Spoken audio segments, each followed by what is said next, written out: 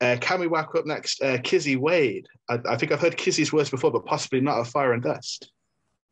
Hello, no, it isn't debut. I'm just going to make myself less big.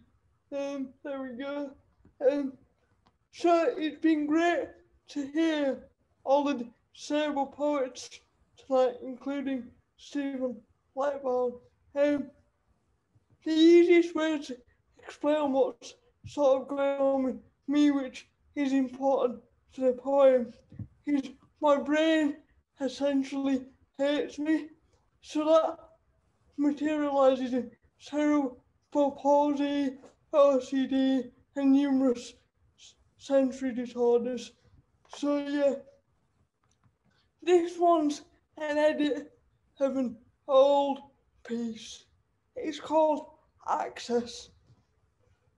When we talk about disability access, we usually talk about things like steps, but we don't talk about the steps needed to integrate disabled people into mainstream society, into normal activities, into conversations, because it's not just bricks and cement that need to be rebuilt.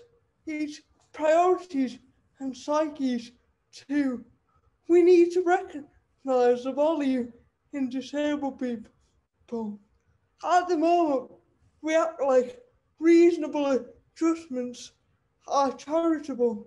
Firstly, they are a legal requirement. Secondly, we need to realise that if a company makes these adjustments, they get a disabled person's input. That has value.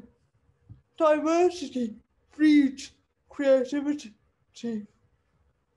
We need to normalise interactions with disabled people.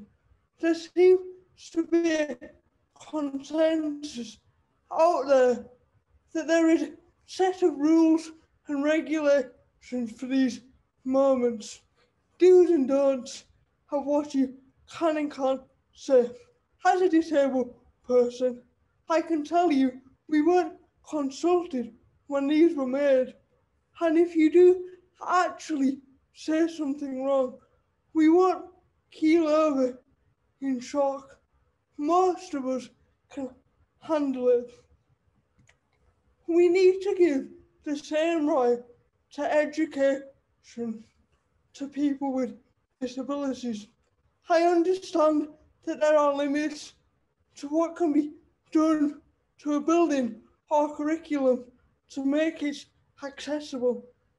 If the building listed or the layout unexpected, but that doesn't mean education should happen on these premises, because that puts disabled people at a lifetime disadvantage.